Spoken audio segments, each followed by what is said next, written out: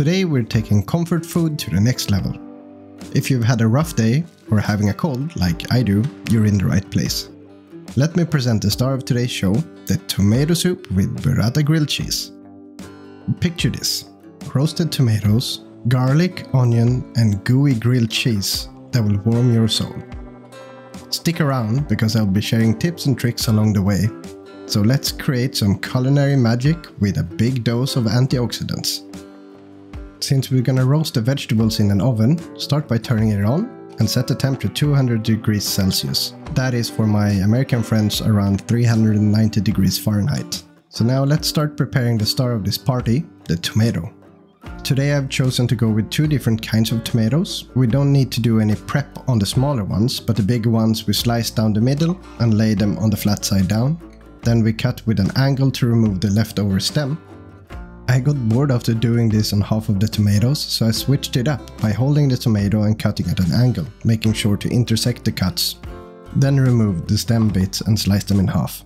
Just be careful, don't cut yourself.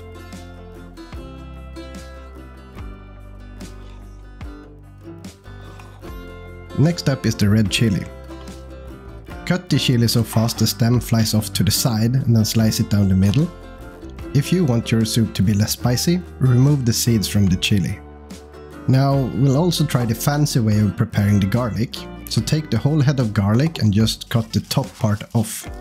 I noticed that one of the garlic cloves in the head had gone bad, so I removed that one and moved on towards the red onion. There's nothing new here, so take off the top and bottom of the red onion, remove the skin and slice into quarters. Do this for both onions.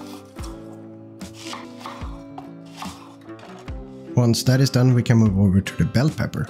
Today I used a yellow bell pepper, but you can also use a red one if you'd like. Similarly to the onion, take the top and bottom part out, then you can easily remove the seeds by cutting the connecting parts all the way through. Grab the seed house of the bell pepper and remove all the seeds at once. Put all of your vegetables on an oven-safe tray. I added a tomato, red onion, followed by bell pepper, chili and garlic. When the vegetables are on the plate, I add a healthy glug of olive oil before tossing the vegetables with my hands. Let's place the vegetables in an oven and let them go for 45 minutes.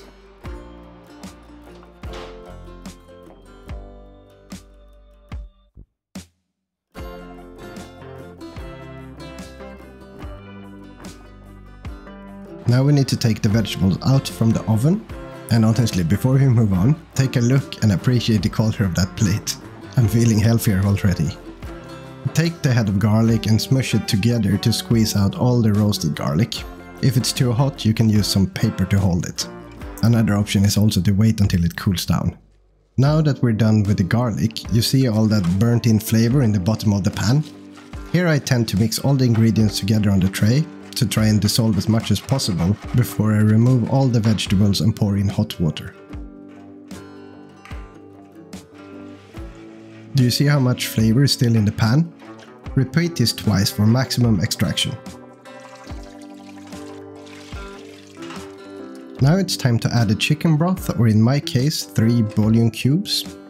Then add back those vegetables into the pot along with some water. Before we start boiling the soup, we need to add 3 tablespoons of tomato paste and also taste for salt and pepper. The soup doesn't take long to simmer because all the ingredients are already cooked. When the soup has come up in temperature, we can add 2 tablespoons of paprika powder. Take the soup off the heat and bring out your immersion blender if you have one, or a normal blender would also work. Blend the soup very finely because in the next step we're going to put the soup through a sieve. Take a ladle or pour some soup into the sieve. While we wait for the soup to go through the strainer, how about you hitting that subscribe button? It will help me greatly since my channel is new. We can, of course, also help the soup by using a ladle. When all the soup has gone through the sieve, you can pour it back into the pot and add heavy cream.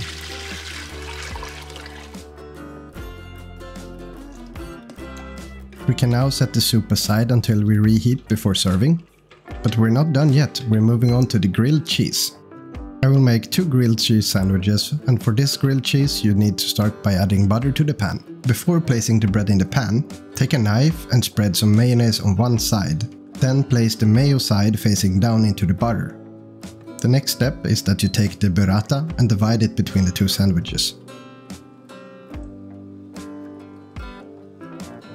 After that, you add a healthy amount of cheddar cheese along with salt and pepper to taste, before placing another slice of bread on top with mayonnaise. Fry on both sides until the bread is golden brown and the cheese is melted and gooey goodness inside. Make sure to cut the bread into triangles, which is mandatory for the most effective dippability. Fill your bowl to the desired amount.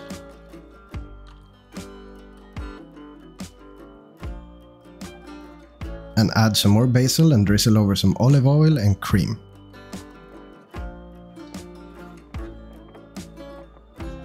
And there you have it. If you're still with me, go ahead and smash that like button. I appreciate you taking the time to watch all the way through to the end. Now I'm gonna eat this delicious soup and get healthy. Stay tuned for more videos really soon.